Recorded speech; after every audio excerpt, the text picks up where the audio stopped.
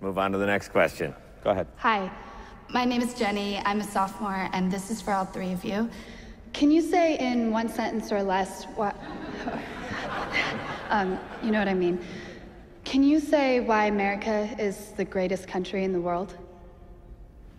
Diversity and opportunity. Lewis?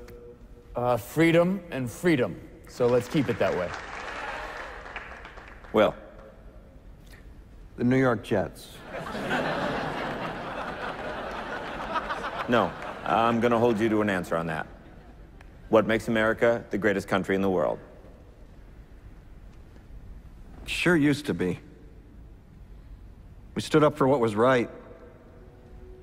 We fought for moral reasons. We passed laws, struck down laws for moral reasons. We waged wars on poverty, not poor people. We sacrificed. We cared about our neighbors. We put our money where our mouths were, and we never beat our chest. We built great big things, made ungodly technological advances, explored the universe, cured diseases, and we cultivated the world's greatest artists and the world's greatest economy. We reached for the stars,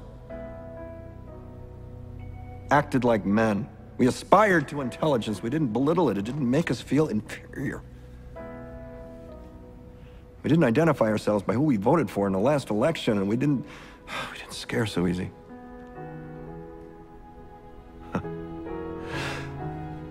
We were able to be all these things and do all these things because we were informed by great men, men who were revered.